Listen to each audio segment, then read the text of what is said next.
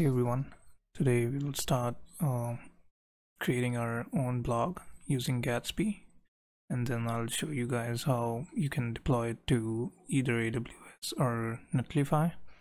So right now I'm thinking I'll do it a two-part video where I'll show how to set up your Gatsby blog in this video and then another video for the deployment.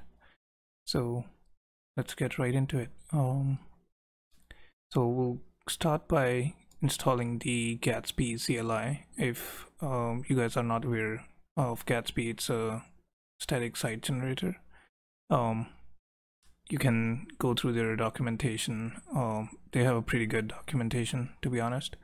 So let's get right into it. As you can see, here's the command to install Gatsby CLI.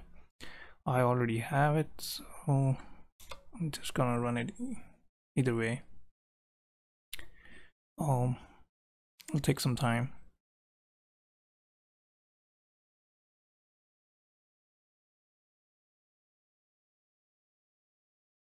Okay, so I'm all done, and just gonna show you guys. We'll be using this Julia Doe blog starter theme for our own blog. I'll post the links to everything in the description down below, but this is how it looks like. I can just show you around. These are the blogs or the articles that we can have under the blog section, and then the GitHub just takes it to the GitHub link for the project. You can change that, obviously. So let's get started with this starter theme. You can see, you can create it locally by using Gatsby new, and since we installed the Gatsby CLI, it should just work fine. Just gonna cd into my right directory. Here's the command. You can just hit enter, and that should just install the starter theme for you. I'm just gonna pause this because it'll take some time to install the theme. Okay, so as you can see, it installed fine. Now I'll just open it in VS Code, and then we'll go from there, look at the directory and the source files. So I use VS Code as my code editor, but here you can see all the files that are necessary to set up the Gatsby site. As you can also see that the node modules are already installed, so you don't need to run npm I to install them. But to just give you a quick overview, here are the pages. So we only have 3 pages right now, and there is everything mentioned on the GitHub repo or the README on how you can customize or add pages of your own if you would like. Yeah, let's get this on our GitHub so that we can have it saved somewhere. So I'll go in and create a new repository, say blog starter. That looks right. I'll leave it blank for now, and let's create a repository. Okay, so let's push this to our GitHub repository. Okay, and can push this to the master branch and wait for the magic to happen.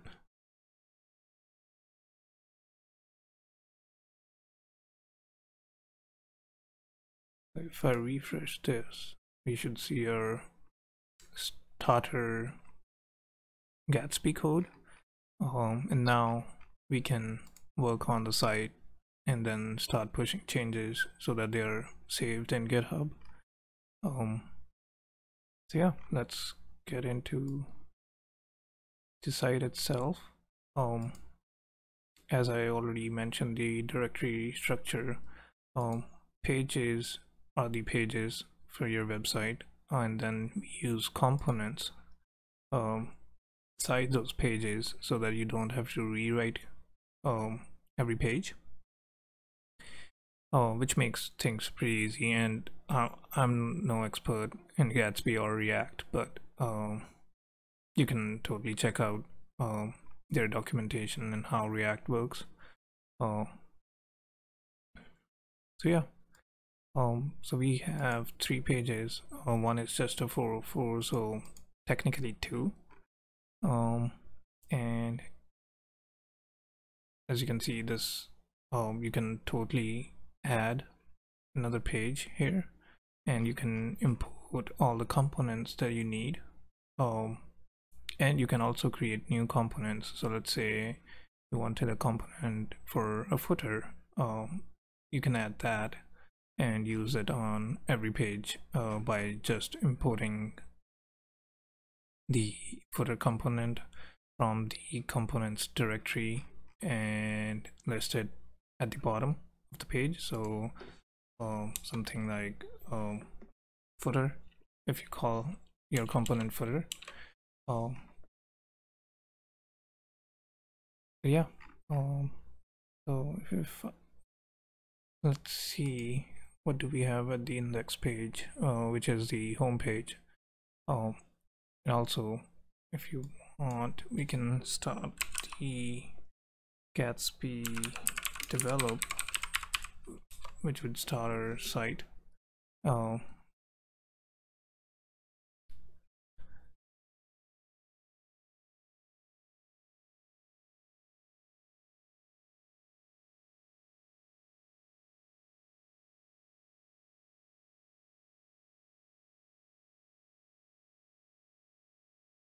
So as you can see, we didn't had any errors, and you can go to this link here, which would be our site, and we can start working on it, and it would show the changes live as soon as you save the files on your project. So we go into the index page. We have 3 components, or one is the layout component, and then we are importing SEO, and then there's landing bio, which I guess is this. We'll take a look. So if we go on to landing bio, and if we see that it's okay, so here's the name and here's the description, but they're using the site metadata. So either we could replace this to, let's say, Rishabh, and save that. If we go back, you can see save those changes, and this is the description. So you can change that to, I'll say cloud developer, maybe, let's say. So here it is. But the way they did it was pretty cool, where they're pulling the data from the site metadata, and we can change that instead, because we'll change the metadata eventually towards the end. So if we go to Gatsby config.js, you'll see that the property site metadata, and that is the one that we were talking, and the title is the name that appears on the index page, and then the description is called subtitle. So if we change this to shop, and let's change this to junior developer, or whatever in your case, go ahead and change the author to Rishabh 7, and you can change the description too. So I'll leave it same. You can change it to I don't know, whatever your articles are about. So mine are usually related to the cloud. So I would write, this is my blog, and I write great articles about cloud, or something like that. So if you save this and you save this, go back, you can see the changes we did are they take effect immediately. The cool part is, I think the template was using this, or the site metadata dot title, as the one of the links here in the layout. So did change that too, which is good.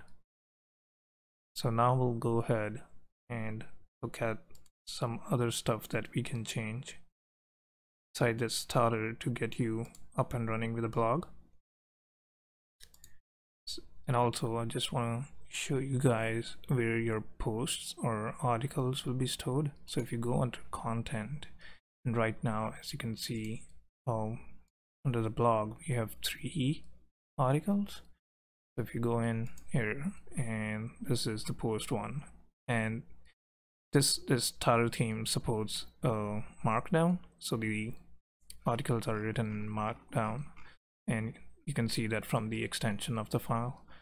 This here is a slug, so the slug, you can always Google it, but the slug is kind of the information about that article. So the title, the date when it was published, if it's a draft or not, and then the path to the article itself. Let's try adding post 4. Copy some of the contents of this, name it article,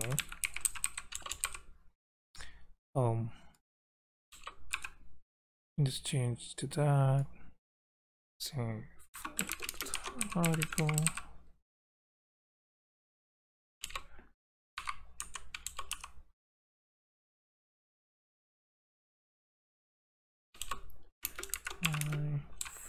post article,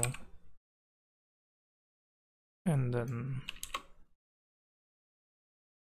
I don't know, so I'm just copying some random text. If we save this and develop our Gatsby site again, you should see a 4th article in there.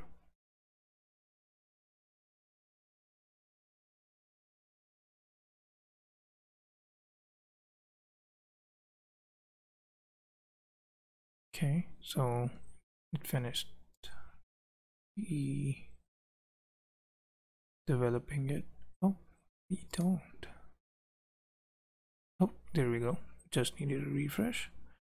So if we go under 4th article, and you can see this was the text that I pasted. It's just a gibberish text, and it's a 1-minute read. You get the date, you get the title, and this was what I was talking about, the slug for that article. You can change the date and all the other properties for that article. So yeah, I would go ahead and edit these in your case, and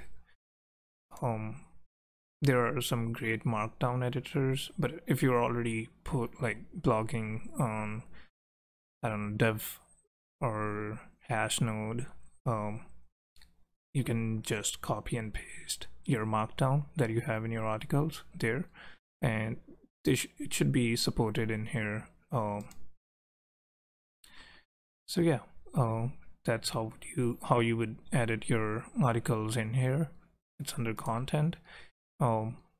The images that you want to use in your article are stored under images directory under the source. So make sure you include your images first in the images directory, and then have the links in the actual markdown post. Yeah, that's pretty much it as far as the content goes. I think we're pretty good for now as a starter blog site. As you can see, you can definitely add more details about yourself in the home page. Oh, that reminds me, we have to change this. Right now this goes to the GitHub repository for the starter theme. So in order to change that, we'll just go in the header. So here's the header component. If you scroll down, you can see we have the, as we remember, this changed when we changed the site title in the site metadata property. So you can see that here in the header it exports that from the Gatsby config. We have the navigation link to the blog page, and we have a GitHub link which references, or which goes to the GitHub repository for this code. So if I just change this to, let's say, my own GitHub, it should take you to your GitHub page now. Also, I would like to see if we can have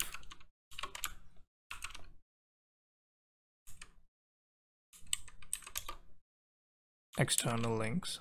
So say link href, oops, I can't type, and this one, let's say it goes to our Twitter account.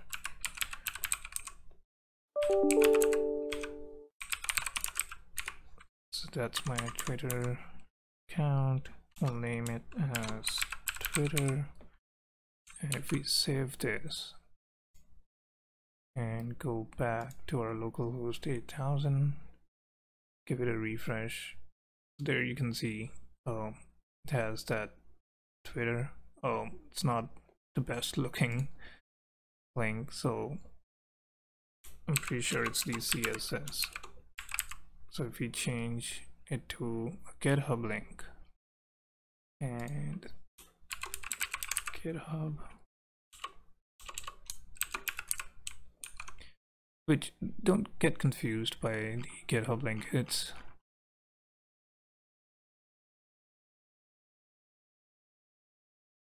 as you can see, it's the CSS that was messed up for the link itself, for the link, whereas you can see the CSS is set for GitHub link, and it should be fixed now. So if you click on Twitter, it should take you to your Twitter page. So yeah, I think that's pretty much it from what I needed from a starter blog. But yeah, there are really cool other starter themes by Gatsby. The one I use is, I think it's by, I can show you around. I can post this one too. That's pretty cool. It has a switch to switch between dark and light themes. Yeah, it has an about page, and you can totally add this. You go under pages. You can add your own pages, and you can add your own components. Let's say, I don't know, you want to have a banner on the side on every page which has links to all of your social media with a good profile picture. You can totally add it as a component and then add it on your pages by importing those components on the top. But yeah, it's still a pretty good start for now. And yeah, feel free to reach out. I'll be coming out with the next part where we'll see how you can deploy this to AWS Amplify, and I'll go over a free deployment that is through Netlify. Yeah, for now I think we did pretty good. So this is basically how you can get started with your minimal looking blog. Yeah, and I'll catch up with you guys in the next video.